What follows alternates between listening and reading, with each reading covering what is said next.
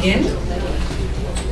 It is a difficult room to find, so hopefully a few more people will come in as the afternoon progresses. So good afternoon, everyone. My name is Penelope Figgis, commonly known as Penny. I am the National Director of the Australian Committee for IUCN, and I'm also the Vice Chair for Oceania of the World Commission on Protected Areas, and a lifelong lover of World Heritage Areas. First of all, I'd like to pay my respects to the traditional people of Jeju Island and express my respect for their very distinctive culture. 40th anniversaries, all birthday parties, if you like, with an O on the end, are a time for reflection and thought. 40 is particularly daunting, though unfortunately it's a while ago. And I tell you what, the ones after that get even more daunting. So each one with an O on the end is a moment to think and pause and to celebrate all the good things you've done in your life, but work out where you are and what you still want to do and what can be improved in your life. So I guess the World Heritage Convention is at exactly that point. We are celebrating a great deal of outstanding contributions to the world's conservation regimes of these outstanding places. And in my country alone, it's not an exaggeration to say that World Heritage has defined the environmental history of Australia over the last 20 years. But it's time to take stock, look at these challenges, the failures, and see if we can improve them. IUCN obviously has a special role that we're very aware of, the formal advisory body to natural heritage, and therefore we have a particular responsibility. It'll become clear in the discussion today, however, that there are concerns out there. That at the 40 years, despite all the celebration, there are some real concerns out there that go to the heart of what it actually means. Is it a badge? Is it a beauty contest? Or does it really mean something? Do we really mean it when we say that these are the special areas of the earth that we will pass on to the next generation in their and protect their outstanding universal value? The problems are multifaceted, and we'll hear from our outstanding lineup of speakers about what some of those problems are. It besets even well-managed sites. The Great Barrier Reef in Australia is regarded as the best managed reef in the world, and yet we cannot even say that is safe, because we are the World Heritage Area in itself is surrounded by an area where there is massive development and quite extraordinary expansion of resource extraction. Okay, many of these issues were identified in by UNESCO's independent auditors, as you know, and are being to some degree addressed. So we do have, I wanted to make something clear, we do have motion 53 that all of you would be aware of. That will become, after it's debated, the formal position of IUCN. So today we're not trying to wordsmith that or even break it down into too many components. Our outcome today that we're looking for is a higher level, if you like, a more informal, from this gathering of people, distillation of a few key messages, if you like, headline messages, that we would like to be able to hand over to Julia Martin-Lefebvre when she has a high-level meeting quite soon in Paris, which has been called because of some of the concerns we're going to be discussing. It will be something that will be useful for Tim in his work as heading our IUCN's World Heritage Unit. It will be useful at the celebratory meeting at the end of the year in Japan, in Kyoto. So we're looking at those sort of high-level messages, which we will try and distill in a discussion at the end. I'm just going to see if there are any key points. So while you're listening to the speakers, if you do jot down some core thoughts, either about the way how World Heritage Areas are created, the indicative lists or the nomination process, what happens when they get to the World Heritage Committee, what happens then, and whether that process is as robust as it should be, and perhaps then once they're declared, what happens then? Do we manage them in the way in which all of us believe they should be managed, as the absolute flagships of protected areas on Earth? And then what are some of the other issues? I know there are concerns out there that we must ensure that the people who live there, the indigenous people, that their rights, their involvement is properly taken care of and incorporated. Okay, that will do from me. I simply wanted to say at the heart of what we're trying to do this afternoon is we are trying to keep the outstanding exceptional for all time. So I will introduce my first speaker, who has written his own blurb, and oops, I'm sorry, that's you, Guy. And I thought you were speaking before. No. I'm sorry. My apologies. Guy de Bonnet is the Chief of the Special Projects Unit at the UNESCO World Heritage Centre, and he's also the Senior Nature Specialist at the Centre, and he has a background in field conservation in Africa and other countries. So please welcome Guy de Bonnet.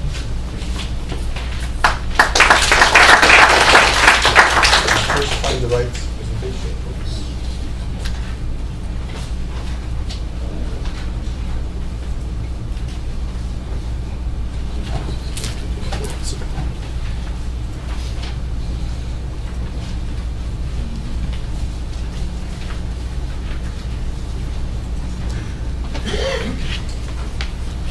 Okay, thank you very much, Penny, for introducing this in a very eloquent way.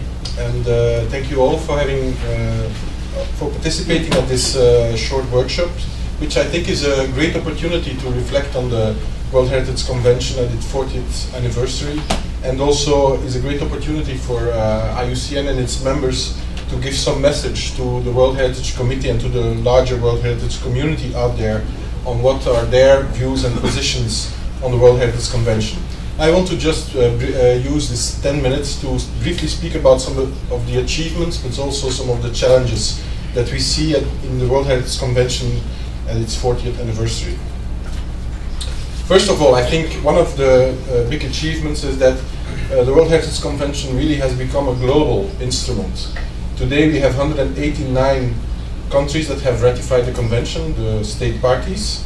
And so it's almost universal convention if we just compare it to our sister conventions in the biodiversity world. We have the Ramsar Convention with 163, CMS 117, CITES 175. CBD is doing better, 193, but they don't have the US. So it is really become a global convention, which also has now 962 sites inscribed on the World Heritage List in 157 countries. So a lot of the countries that are member to the convention, state party to the convention, also have in the meantime sites inscribed on the World Heritage List, including 188 purely natural sites and 29 mixed sites. And this is just a representation of where we can find these sites over the world. A big concentration on the cultural part in Europe, but if you look at the green sites, the natural sites, a quite balanced distribution over the world. In terms of the convention and protected areas, we have to see that the convention has become a very important international designation for protected areas. If you look at the total surface of protected areas, we're talking about 21 million square kilometers in the world, 12.7% of the land surface and 7.2% of the territorial waters. If we compare that to the World Heritage Sites, we have now 218 sites, but just before the last committee we had 211 natural sites on the list, and they cover 2.66 million square kilometers. That means that in effect 11% of the protected area surface has now a World Heritage status. This is because, of course, we have some of the largest protected areas inscribed on the World Heritage List. So 11% of the protected areas, 25% of the marine protected areas today have World Heritage status, and 6% of the terrestrial areas. And then you also see the distribution in the different regions. So these are some important achievements. Today, a significant part of the protected area state has this World Heritage status, which give them an international designation, and also which give them an international legal protection through the convention. And there still is great interest from the state parties to nominate new sites. There is also more and more support to prepare nominations, also in the countries that sometimes have more difficulties in having the means to prepare these nominations. And if you look at the last couple of years, we see that we have important progress in terms of the inscription of marine sites. We had some very big marine sites inscribed over the last couple of years, like Phoenix Islands, Papahānaumokuākea, or the Rock Island, Southern Lagoon in Palau this year. Some of the important gaps that had been identified in some of the IUCN analysis have been filled in the meantime, like the Madagascar rainforests or the Western Ghats, and other nomination efforts are on the way for some of these gaps, like the Namib Desert and the Okavango. And also we see more and more transboundary sites. Like this year we had the inscription of Sangha Trinational, which is the first trinational site to be inscribed in Africa, a natural site on the World Heritage List. At the same time, we also see some challenges, because more and more the committee is not always following the recommendations of IUCN in its evaluation. And sometimes sites get inscribed before IUCN considers them ready. Often this is about sites that do have the values, that where the outstanding universal value is recognized, but where IUCN sees deficiencies in terms of protection and management, which need to be addressed. And the fact that these sites are inscribed a bit prematurely also means that they come up more quickly in the state of conservation reporting. Another very important element of the World Heritage Convention is that it's not just about inscription and then we forget about the sites. No, the convention also has a very well-oiled mechanism to monitor the sites once they have inscribed. Every year, IUCN and the World Heritage Center report to the World Heritage Committee on the state of conservation of sites that have been inscribed, and this is just the figures of the number of reports we presented to the committee on the natural sites over the last couple of years. So we can see around 50 reports a year, so that means we report on about 1/4 of the sites every year to the committee, and each of these reports are accompanied by a decision which is adopted by the committee and which has very clear indications or requests to the government to address conservation issues in these sites. One of the tools of in terms of the state of conservation monitoring is the reactive monitoring missions. Approximately 15 missions a year are organized and called for, and these are really excellent opportunities for IUCN and the World Heritage Center to visit the sites and to discuss with the people managing the sites on the concrete conservation issues and how they can be addressed. And of course we have the list of World Heritage in danger. Currently we have 17 natural sites inscribed on the list of World Heritage in danger. And you can immediately see 12 of these 17 are situated in Africa. But also we have to recognize that actually more sites than these 17 meet the conditions for inscription on the list of World Heritage in danger, and sometimes the political decision-making process of the committee does not allow for the sites to be inscribed, although they meet these criteria. So the achievements, I think we can say that we have a state of conservation report monitoring process which enables the international monitoring of the World Heritage sites, and I think it's fair to say that this process has become more effective over the last 10 years. Also with IUCN reaching out more to its members to get information on the sites, on the state of conservation of the sites. And through this reporting system, we have been able to contribute to addressing some of the serious development threats in certain properties, and also have been able to follow up on the management in certain sites. Also, the World Heritage status is taken increasingly serious by other stakeholders like the extractive industries, which led to the famous no-go commitments by ICMM and Shell. Just quickly, some of the examples of the concrete conservation achievements. Lake Baikal, where a couple of years ago there was a plan for a pipeline to be built very close to the lake. It's the arrow down in the slide. The pipeline was supposed to pass a couple of kilometers from the lake. After decisions by the committee and after a lot of pressure from the international community, Russia decided to move the pipeline several hundred kilometers north of the lake. A more recent example is Serengeti National Park, where there was discussion of a road which would go through the northern part of the site. And at the committee 2 years ago, last year, the State Party of Tanzania made a commitment not to construct this road through the northern part of Serengeti National Park. A good example of a site that has been facing conflict has been Manas National Park, where we had a real serious depletion of the wildlife populations as a result of a conflict situation there, and where through the danger listing it was possible to bring back some of the animals, including the rhinos, which had completely disappeared from the site. And so last year the site was taken off the danger list because basically the wildlife population, the restoration of the wildlife populations is now well underway. So clearly there are some challenges too, because in spite of the good reactive monitoring process, I think still certain issues do not get on the radar screen of IUCN or the World Heritage Center. And clearly we can see a trend that over the last couple of years the developmental pressures are on the increase. We see more and more sites that are confronted with projects of mining, oil and gas, dam, infrastructure and other types of infrastructure. Conflict situations also remain a serious problem for many sites. And also we have to recognize that World Heritage sites, they should not only be the most important sites, but also the best managed sites, and we are very far from reaching that threshold. Many remain understaffed and underfunded, and in fact, many more should be inscribed on the list in danger if we would really apply the criteria rigorously. Just some examples of these challenges. Oil, we have to the left Virunga National Park, where there is discussion on oil exploration in the park. The right-hand side shows oil exploration licenses around the Belize Barrier Reef.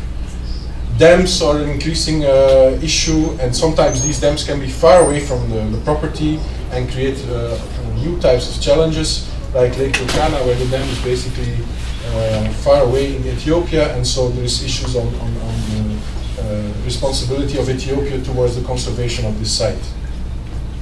Mining, this is an example of Ja, where you can see the different mining exploration concessions that has been given inside and sometimes even inside and around the protected area. Conflict, you must have heard about the terrible events in Okapi Wildlife Reserve in July this year, where there was an attack on the station and all the Okapi of the breeding station were killed. Or climate change. Many sites are of course impacted on different impacts from climate change, like Mount Kenya, Sundarbans, or the Cape Flora region. So all of these challenges are to be reflected on in the 40th anniversary. What is quite interesting is that there was a recent audit, which was also mentioned, about the World Heritage Convention and the implementation of the global strategy. And this audit, which was done by the French Cour des Comptes, looked at it really from an outsider point of view and came to some conclusions in terms of a worrying evolution on the credibility of the list, with the increasing divergences between the committee decisions and the recommendations of the advisory bodies, the need to ensure a strict observation of the OUV as a criterion for inscription on the list in order to ensure this credibility of the list, the need to restore, to put this convention, to put conservation back at the heart of this convention and not make it just a listing convention, the need to encourage local community involvement, and the need to reflect on the wider objectives of heritage conservation of the convention. So in conclusion, I think we have some great achievements in these 40 years, but also some great challenges. We have the convention presents with a great opportunity because we have an universal legal instrument which provides international protection status to a large part of our most valuable protected areas. The convention has a monitoring system which is functioning, but could of course be further improved. There is a challenge in terms of the decision making in the convention, which is more and more influenced by politics and not based on expert advice. And we have to recognize that in spite of the fact that World Heritage is the highest international status for protected areas, this doesn't guarantee that they are sheltered from inappropriate developments or even properly managed and funded. Thank you very much.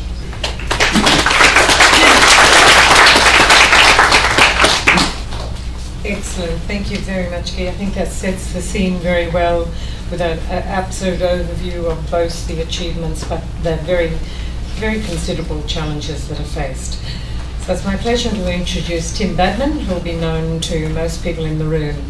Tim, of course, is the director of IUCN World Heritage Program, and he's actually worked in IUCN in World Heritage for the last 5 years. And he was previously the manager of the Dorset and East Devon Coast World Heritage Site in the UK, so he's worked both in policy and certainly on the ground. He has a professional background in coastal zone management, and he is going to speak to us on the World Heritage Convention program. So thanks very much, Tim. You're welcome.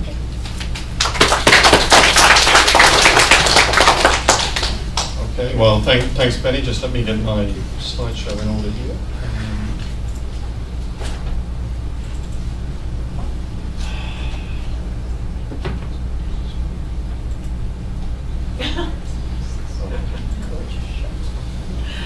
Okay, so thanks very much, Penny, for the introduction, Guy, for really setting out the stall, and to all of you for being here. What I'd like